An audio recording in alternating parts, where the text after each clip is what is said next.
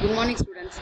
So today we are going to see about what is a consumer education and what is the need for consumer education we are going to see. Okay.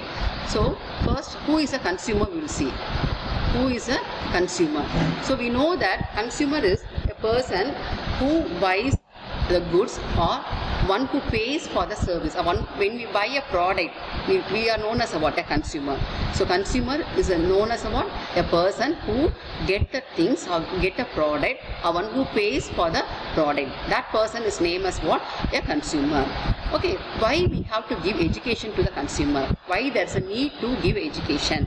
Okay, because every person as a consumer, we are facing a problem. What are the problems faced by the consumers we are going to see now? Okay, first one is price variation, and second one is poor quality, next one is adulteration, next one is non-availability, black marketing and hoarding, and defective weights and measures, next misleading information, lack of standardization products. Okay, first we are going to see about what is the price variation. So we know that when we go to one shop, okay, the price of the same shop may vary from one shop to another.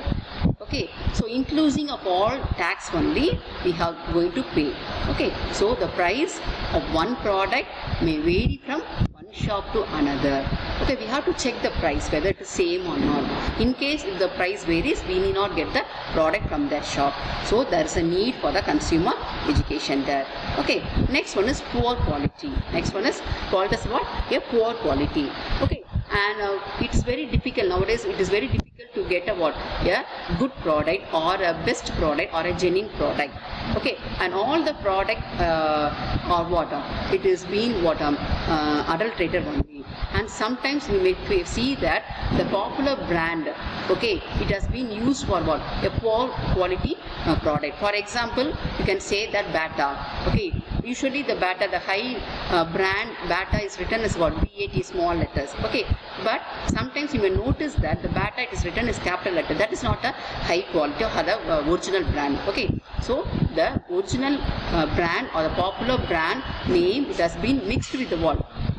For the poor quality. Okay, that is the second thing. Next one is adulteration. So adulteration is nothing but you know that in order to get profit, okay, they are adding or deleting something in order to lower the quality of the product. Okay, so they are adding or they are deleting or removing certain substance in order to lower the quality of the product. For example, along with rice they are adding stones. Okay, with rava they are adding sugar, milk with water, etc. Okay, so in order to lower the quality, the product was adulterated. For example, chili powder with the brick red powder. Okay, so all the things has been adulterated. Next problem what they are facing is non-availability, black marketing and hoarding. Okay, usually it is the tactics of the business people in order to get a better price. They are creating demand for the product. Okay, sometimes you may have noticed during the festival period, maybe a Pongal or Diwali or whatever it may be, they may create artificial demand for the product, stating that there's actual demand so that they can have they can fetch a good profit, or they are making a high price to the product. Okay, that is called as non-availability, black marketing or hoarding. Hoarding is nothing but they are doing by themselves, creating artificial scarcity for the product, stating that they want to get the product is of demand, so you have to get, even if it is sell it at a very high cost or anything else. So in that case, the consumer faces a problem, and there is a need for a consumer education there. Okay, next one is called as a misleading information. Next point is misleading information. So what is a misleading information? For example, they are saying that if you use this kind of soap, okay, you will become fair, etc. Or the pimple, you won't get pimples, etc. Okay, and think of one example. I can say that use of when you are using Fair and Lovely, you will become they will show the girl's face, and they will put the number of days also along with the first, second, third, fourth, fifth day, and at the seventh day they will show the girl's face with a lot of brightness. In such a case, all the South Indians may be very fair. if you use a Fair and Lovely, but nothing will happen there. So that is a misleading information. So they are trying to force the product. By seeing the advertisement, many girls will try to get the product as well as what they are saying. Misleading information. One more thing, along with the the price, okay, along with the the product, they will give some plastic jars, some marks, etc. Okay, that is a misleading information. Okay, next one is defective weights and measures. Defective weights and measures. So whatever product we are getting, that is not a correct weight and measures. For example, you can see that when you get a packed item, that is whether a lace packet or cookie, whatever it may be, you can see that in the lot of hollowness only, full of air only. And when you open the packet, you can see only a minimum quantity only, but the packet will be a huge one. Okay, so that is our defective weights and measures. And sometimes when this is a one product, but another thing, when you go to the local shopkeepers, okay, that all the grandpas or anyway sitting on the street, and when they are selling a thing, okay, vegetables or anything else, they will use a hollow base at the bottom, okay, or they will have tamarind or whatever it may be under the pan, etc. So that is a problem we are facing it. We can't say anything else, okay, because they will shout at us at that time. Next one is lack of standardized product. What is a lack of standardized product? Standardization means what? They are setting a mark for the product. For example, okay, ISI mark or AGMARK mark, okay, wool mark, eco mark, or now you can say that latest silk mark. For silk sarees, we are having a silk mark, as well as for jewelry item we are having a hallmark. That is called as a standardized mark. So why we want to have a standardized mark? For example, okay, it states that all the product before it's coming to the market, it is of purity, as well as it is of a guarantee one, or a quality as well as purity. So that is very, very important. So when you buy such a thing, it states that the product is of a good quality. Hence that is called as a standardization mark. So all these problems we are facing. So there's a need for education to the consumers. What is a consumer education? So we are giving education to the consumer, okay, regarding what, when, how, and how much to buy. Okay, what to buy, when to buy, and how much to buy. Okay, this is called as consumer education. And what are the advantages of consumer education? First one, it helps the consumer to choose the things very intelligently, because so many things are available in the market. Okay, and the world is flooded with a lot of products. Okay, and it helps them to choose the product very intelligently. And second advantage is not to misled by the salesman, because the salespeople, they try to force the product. Okay, they want to sell the product to you. So it helps them to it helps you not to misled by the salespeople. Once the salespeople say something, you should not get it. You have to analyze the product. Okay. Next one, it helps the people to get knowledge regarding the standardization mark. So I told you what is a standardization mark. So before getting any product, you have to check whether the product has a standardization mark or not. For example, when you are getting a pressure cooker or any vessel, check whether that's a ISI mark. Okay, any food product. Okay, for example, ghee, oil, butter, whatever it may be. Okay, check whether that's a AGMARK mark. When you are getting any jewel item, check whether that's a hallmark, etc. Silk saree, silk mark, you can check that. Okay, so it helps the people to get a standardization thing.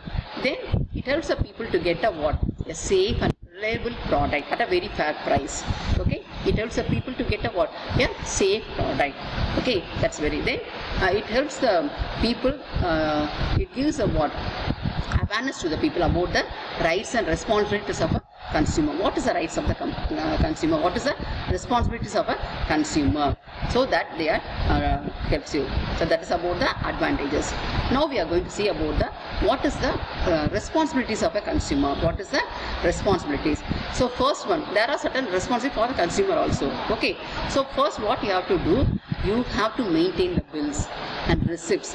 Or sometimes when you get some electronic items, they will give a guarantee card, warranty card. Okay.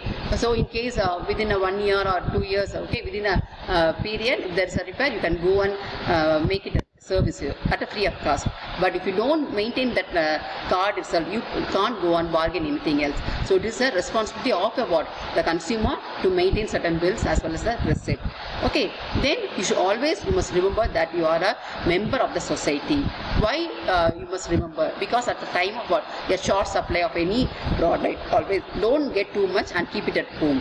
Okay, because many people they may not get the product. For example, during summer there will be demand for milk. Okay, think that all the people should get a milk because it's a basic food. Okay, and don't get and store it at home at a huge quantity. Always you must think that you must remember that you are a member of the society, and do not waste any product also.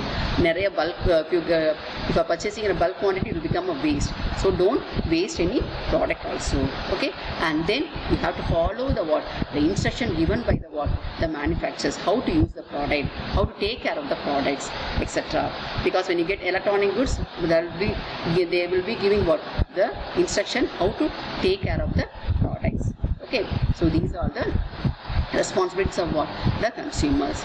Okay, next one we are going to see what is a consumer aid.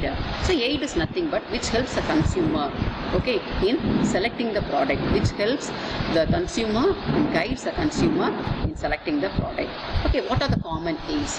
So first aid is called as the standardization mark. First aid is called as the standardization mark. Next one is the label and catalogs. Next one is the packages. Next one is advertisement.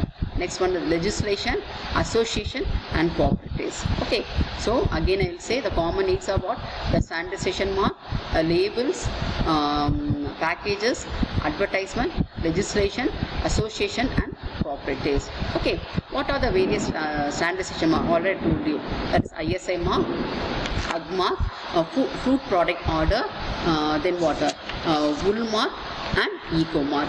So these are the various the marks. Okay, various standardization marks. So ISI for all the food product, nearly 450 varieties of food product they are giving, as well as for UGG mark for all the items, for all agriculture marketing products they are giving UGG mark, and food product audit for all the product that comes out in a container they are giving that mark, and wool mark for woolen clothes, and eco mark for nowadays they are eco all the products should be eco-friendly. For that they are giving the eco mark. Okay. So just this thing we can move left. Next one regarding the packages. Okay, so what is a package? What is a package? So most of the product nowadays it has been packed in a wrapper or in a container.